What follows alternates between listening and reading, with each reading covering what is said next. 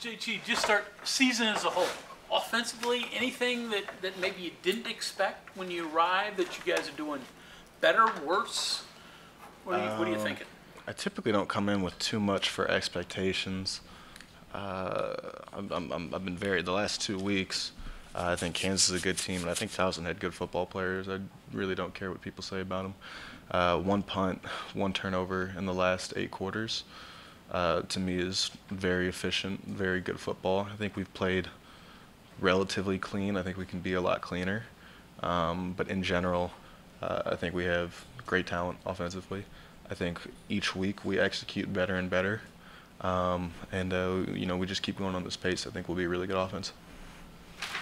You mentioned the freedom aspect, one of the things that you liked about Graham's system. And I asked him about it before you come in here. He gives you freedom.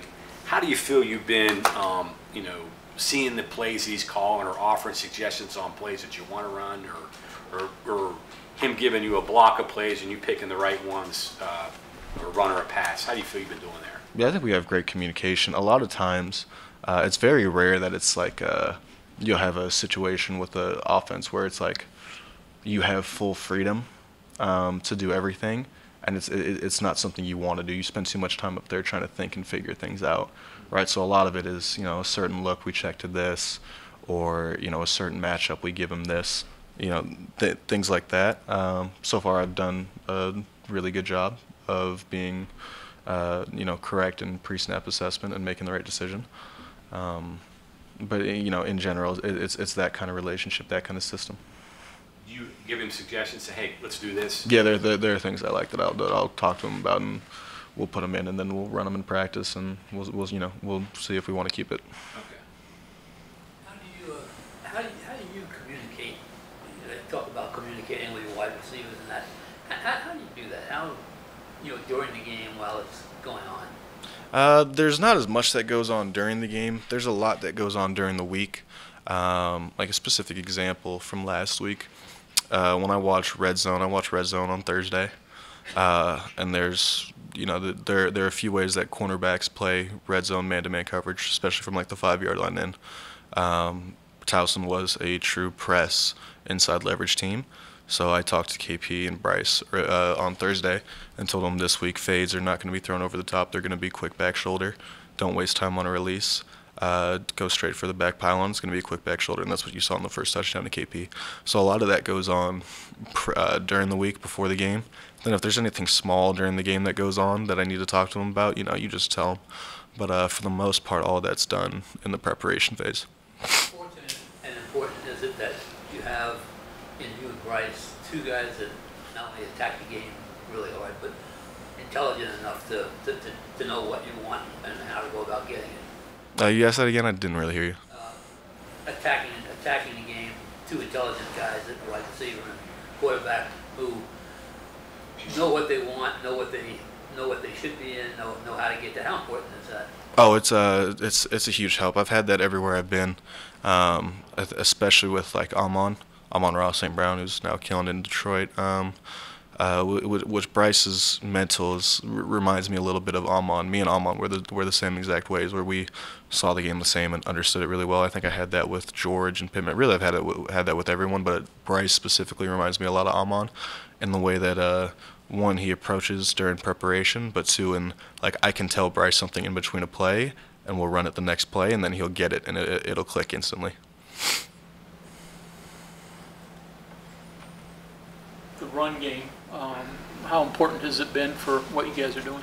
Run game is always important. Really controlling the line of scrimmage in general frees up the entire rest of the offense. If you don't control the line of scrimmage, you're fighting an uphill battle for 4 quarters, trying to be able to execute consistently in the pass game if you can't control the line of scrimmage enough to create 2nd and 6 or less. Graham mentioned your talking with Zach about protections, working the constant. Walk me through that, just simple lay terms. What types of things are you talking about when you're trying to get it straight? So Zach always makes the first ID, that's pretty much how it is everywhere nowadays in football. Is centers are smart enough, as Zach's one of them that's very smart, that can always make that always makes the first ID. And then he asked me a lot of questions because I change protections, and I have full control over it. So Zach asked me a lot when we're talking about it. A lot of it is him asking me what I see and why I change it to get us in the right protection. The basis of protection for me is making sure we have my 5 linemen accounted for. The 5 that I want them to block is the simplest way you could explain protection. And there's a lot of different ways to do that. A lot of that is determined by defense, but that is essentially what quarterback-controlled protection is. You got hit a couple times from the edge on passes in the Townsend game.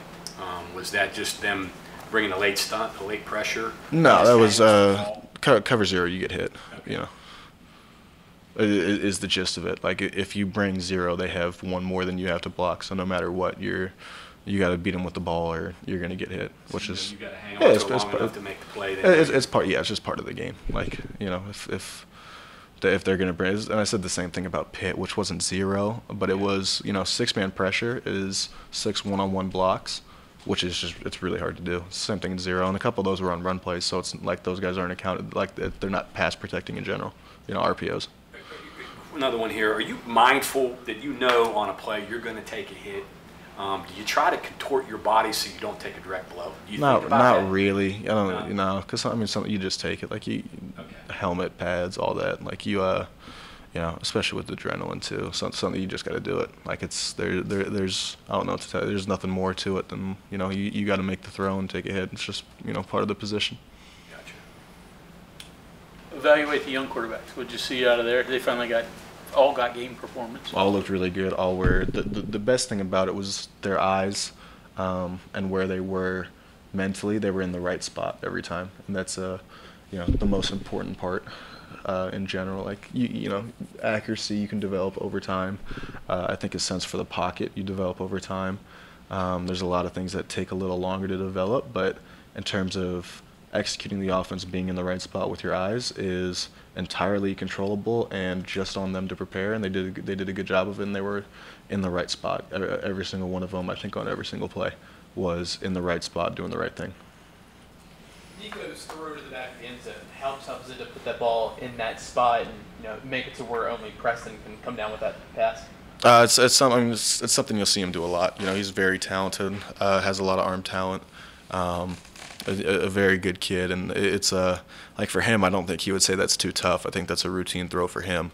It looks tough for when you're watching it because it's a tough throw to make and it's elite placement. But I think he would tell you just threw a double move. JT, when you study Virginia Tech, what are some of the things that jump out at you with their defense?